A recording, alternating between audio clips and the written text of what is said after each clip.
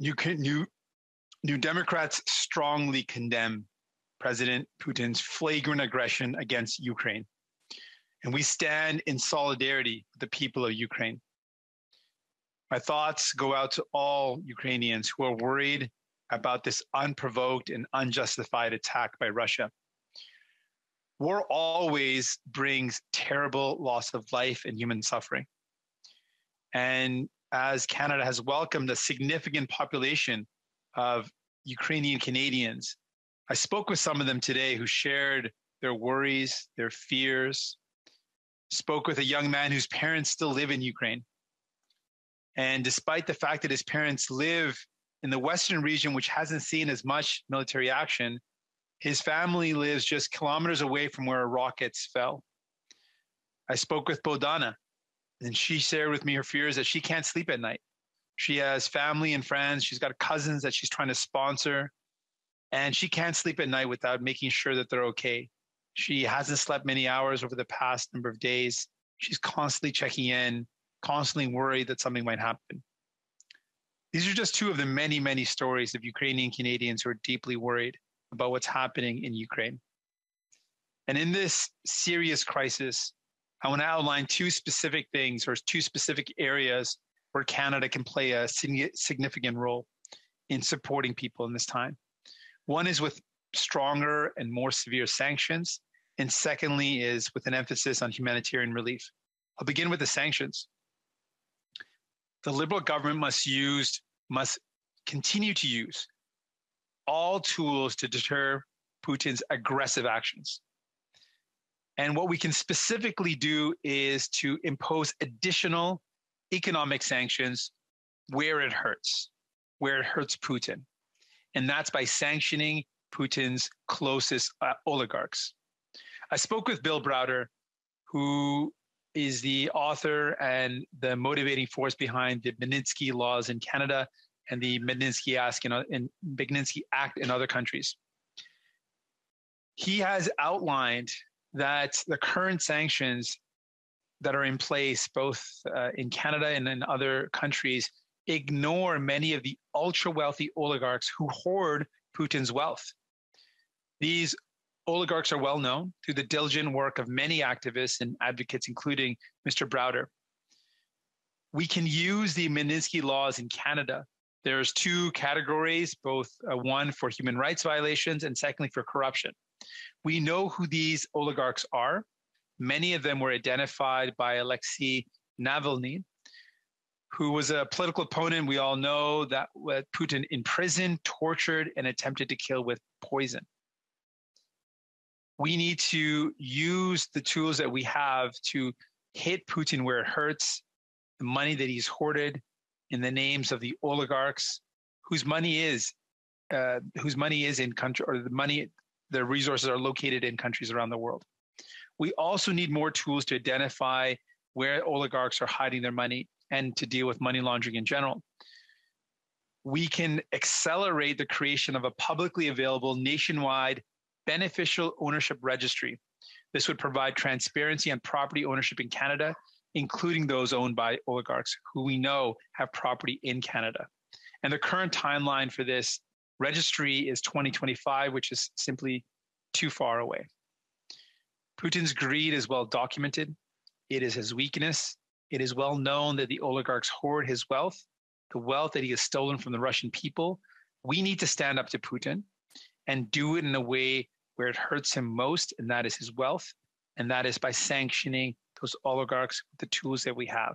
We need to do that. That would have a significant leverage in putting pressure on Putin to end this war. Secondly, we need more support in humanitarian aid. And I break that down into two areas. Since Russia invaded Crimea in 2014, 1.5 million Ukrainians have been displaced from their homes. Many came to Canada after the initial invasion 8 years ago and have successfully resettled in communities across the country. With Russia's current invasion of Ukraine, the situation for people on the ground has become unfathomably more dire. Ukrainians will be seeking safety and refuge in Canada. And for years, we've been calling for visa-free access for Ukrainians and calling for urgent action.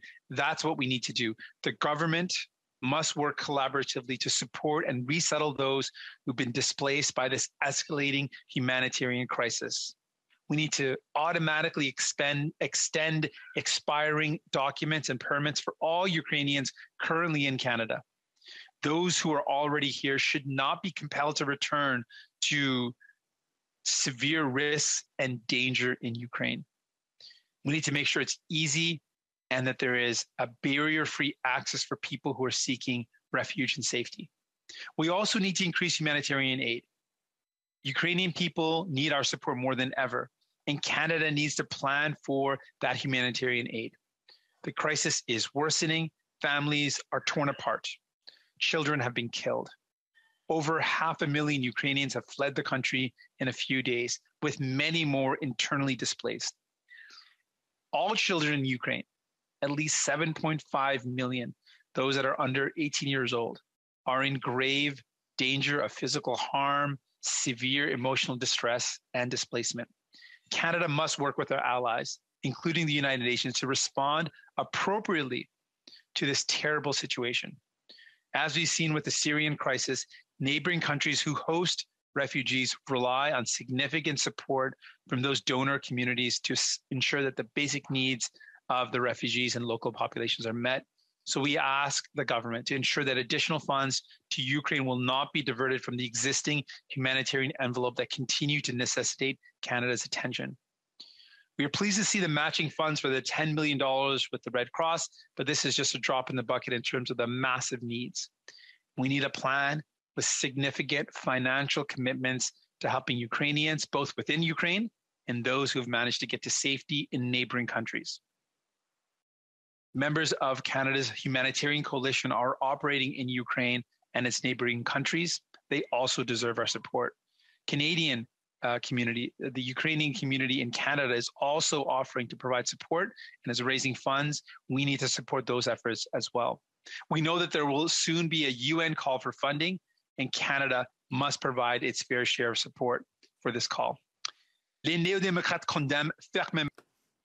The NDP firmly condemns President Putin's actions against Ukraine. We are firmly on the side of the Ukrainian people. We understand that all Ukrainians are upset by this attack by Ukraine, an unprovoked attack. War always leads to terrible human suffering. Earlier today, I spoke to Canadians of Ukrainian origin. They are extremely worried for their friends and family in Ukraine. We must help, urgently help, increase sanctions against Putin's oligarchs, increase humanitarian aid to Ukrainians and to organizations that seek shelter, that help those who seek shelter. We must also help refugees seeking shelter here in Canada so that they can arrive here in complete safety. We must recognize that Ukrainians seeking safety from the dangers right now in their homeland do not have months to spare. The most urgent action is required. The government must do everything in its power to help these people find safe haven from the threat of violence in Ukraine caused by Russia. You Democrats stand in solidarity with Ukraine, with the people of Ukraine. We commend and acknowledge their courage, and we will offer, and we encourage this government to offer all help possible to support them in this time of need. Thank you.